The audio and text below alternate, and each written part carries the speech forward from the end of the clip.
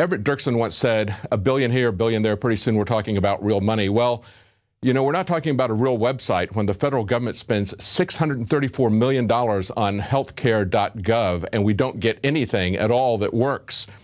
Now, John McAfee has said we just need to scrap it and start all over. Mike Adams has pointed out the many systemic failures in it, that it's not even completely written. It's got a lot of placeholder code in it, a lot of ipsum lorem type of things that you see throughout the code, as well as a bad architecture. And look at the amount of money that's been spent on this. They were originally budgeted to have $94 million. That was suddenly tripled in April of this year to $300 million. And then it was doubled again about the time it rolled out to over $600 million.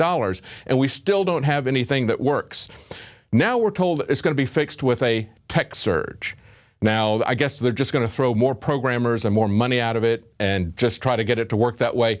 They need to look at a book that's about 30 years old called The Mythical Man Month. And they pointed out very clearly that if you're talking about technology and programming, if you add 3 times the number of programmers, you don't get the project done 3 times as fast. Usually it's going to take more time.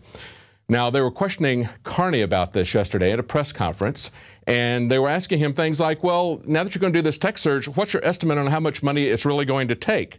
How long is this going to take? And he pushed back and said, well, the budget for this is something that's housed over at HHS, so I would refer you to them. Take a look at this press conference and how he responds and how it ends. Address your question to HHS. I don't have that information. I don't, you know, and this is an operation being run by HHS. You know, again, all of this information is part of, I mean, all of this is about the Affordable Care Act, which is a law that was passed and signed and upheld by the Supreme Court in order to expand and improve insurance coverage for the American people. So, I'm just saying, should they provide that? Well, again, I would refer you to HHS about what information they have and what they're able to provide. Have White House officials watched anyone without insurance go through the website trying to help this situation?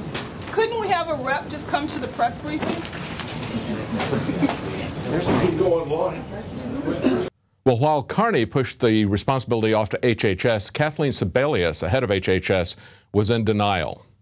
Waiting is not really an option. People can sign up on the website, at the call center, in person. We have people signing up each and every day. We just want to make sure that the website works smoothly for everybody. Notice she said waiting isn't an option. People are signing up every day.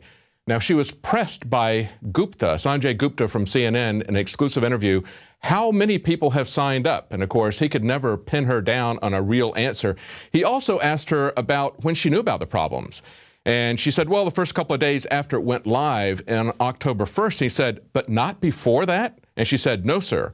In other words, they did absolutely no testing on this before they put it out. And as Mike Adams has pointed out, they have a lot of placeholder code in there, a lot of stuff where it will never work. It's simply a sham website that they spent $634 million on.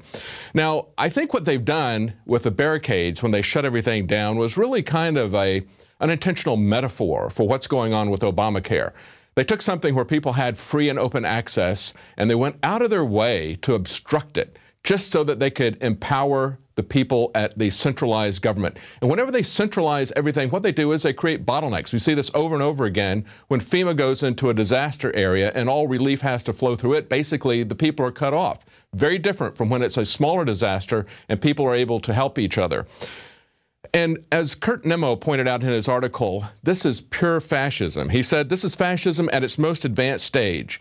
To be forced to buy from transnational insurance companies, making profits hand over fist. As Mussolini noted before the partisans strung him up, fascism is the merging of state and corporations. Thus, Obamacare is fascism written large.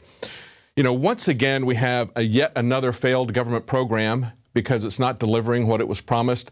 But over and over again, we see that the failure is really only a failure to understand what these programs are really about. Obamacare is really about corporate welfare. It's not about providing health care, or even certainly not affordable health care. In the same way that you have to understand what the Department of Education is about, what the TSA is about, and what FEMA is about. It's yet another one of those programs.